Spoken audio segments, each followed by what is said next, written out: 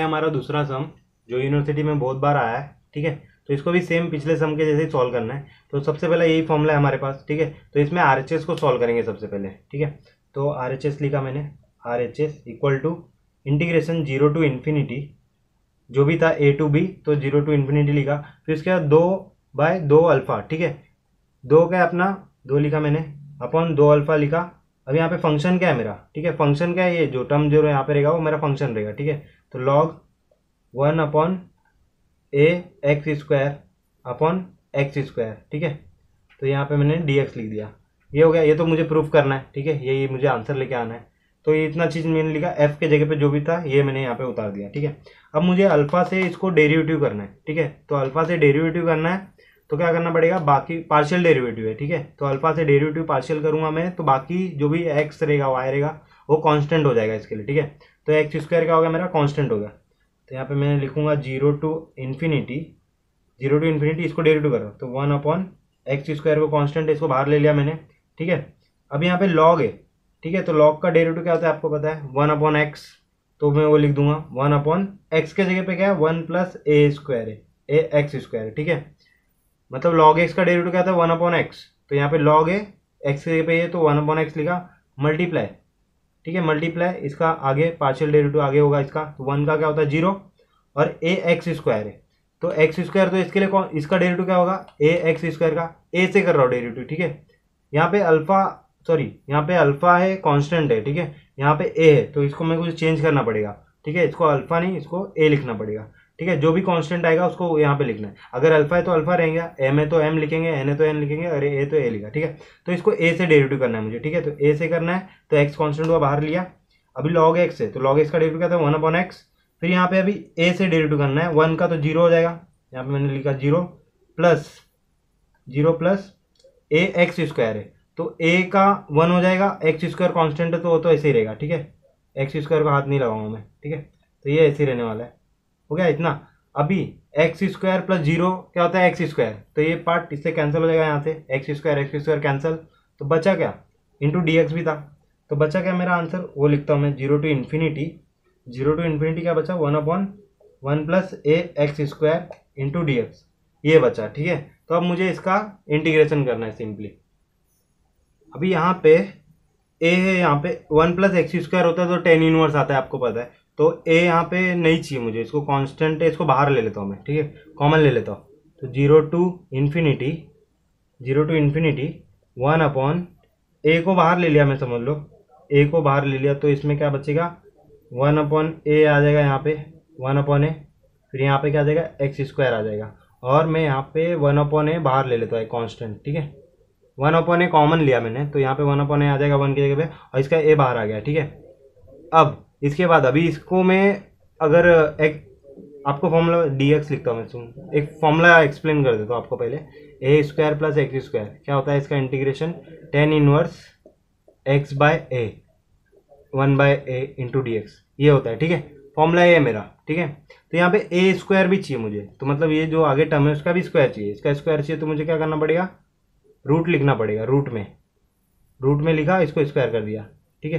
तो इसको स्क्वायर करूँ तो 1 बाय ए आएगा, ठीक है। तो अभी ए स्क्वायर हो गया, एक्स स्क्वायर हो गया, ठीक है। तो अभी आंसर क्या आएगा इसके फॉर्मूले के हिसाब से 1 अपॉन ए के जगह पे क्या है पूरा टर्म है, ठीक है। तो उसके जगह पे क्या आने वाला है 1 अपॉन ए के जगह पे क्या 1 बाय रूट ए, ये है, इंटू टेन इनवर्स एक्स के जगह पे क्या एक्स ही है, और ए के जगह पे 1 बाय रूट ए, ये है, ठीक है। तो आंसर ये आएगा मेरा, ठीक है। तो अभी इसको मैं ऊपर लिख देता हूँ अच्छे से थोड़ा, और ये रूट ए ऊपर जाएगा, ठीक है। 1 अपॉन रूट ए ऊपर जाएगा, ऐसा तो ये हट जाएगा पूरा। यहाँ पे भी ये 1 अपॉन रूट ए ऊपर जाएगा, तो क्या हो जाएगा इंटू रूट ए, ऐसा हो जाएगा, ठीक है। तो आंसर मेरा क्या आएगा रूट ए टेन इनवर्स एक्स रूट ए, ठीक है, फॉर्मूले के हिसाब से, ठीक है। तो अभी मैं यहाँ पे लिख देता हूँ 1 अपॉन ए 0 टू इन्फिनिटी, ठीक है। सॉरी इंटीग्रेशन तो मैं कर चुका हूँ, ठीक है। इंटीग्रेशन कर दिया तो क्या आएगा मेरा रूट ए इंटू टेन इनवर्स रूट ए इंटू एक्स प्लस सी नहीं आएगा, क्योंकि ये डिफिनेट इंटीग्रेशन है, इसमें लिमिट है तो लिमिट अप्लाई करना होता है इसमें, इन्फिनिटी टू 0, ठीक है। अब इन्फिनिटी पुट करो फिर 0 पुट करो, देखो क्या आ रहा है। अगर इन्फिनिटी पुट करूंगा तो टेन इनवर्स इन्फिनिटी क्या होता है 90 होता है, ठीक है। टेन इनवर्स इन्फिनिटी क्या होता है 90, तो क्या आएगा इसमें रूट ए अपॉन ए, ये तो ये आगे का पार्ट हो गया। फिर इन्फिनिटी यहाँ पे पुट किया मैंने, तो क्या आएगा पाई बाय 2 90 माइनस अभी जीरो पुट करूँगा यहाँ पे, तो क्या आएगा जीरो, क्योंकि टेन इनवर्स जीरो क्या होता है, जीरो ही होता है। तो भाई आंसर इसका क्या आ गया मेरा,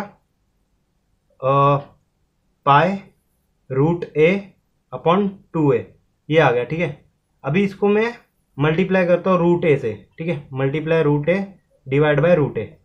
ठीक है, multiply root A divide by root ए क्या होता है, ए होता है। तो ये पूरा टर्म यहाँ से कैंसिल हो जाएगा। ठीक है, यहाँ पे मेरा बच क्या रहा है पाई बाय 2 अपॉन रूट ए। ठीक है, अपॉन रूट ए इतना बच रहा है मेरा। ठीक है, अभी आंसर आ गया मेरा, लेकिन ये आरएचएस का पार्ट हुआ। ठीक है, एलएचएस में क्या है वो देखते हैं। ठीक है, अभी तो एलएचएस का पार्ट में यहाँ पे मिटा देता हूँ, अभी ये सब जरूरत नहीं था अभी मुझे।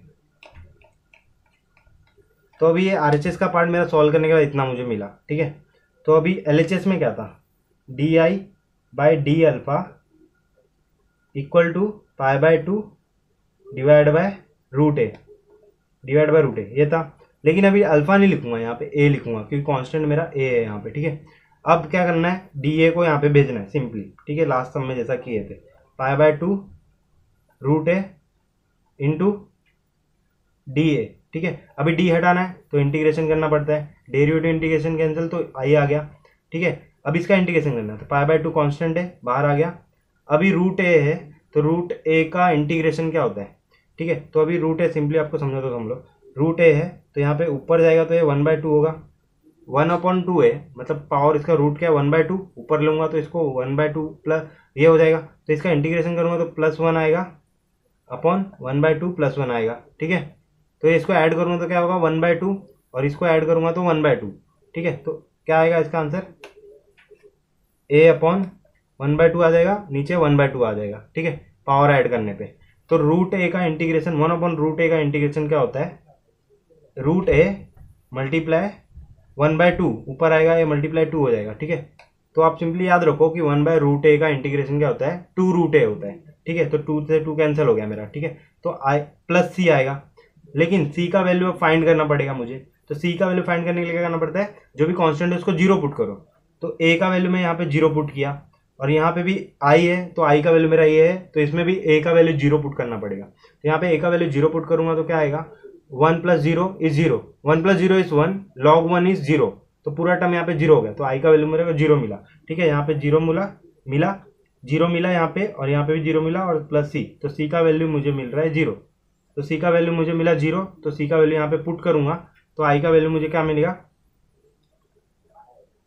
वेट अच्छे से इसको लिख देता हूँ मैं, 1/2 मल्टीप्लाई 2 से 2 कैंसिल, प्लस सी था यहाँ पे, तो आई का वैल्यू मुझे यहाँ पे मिल रहा था रूट ए इंटू पाई प्लस सी।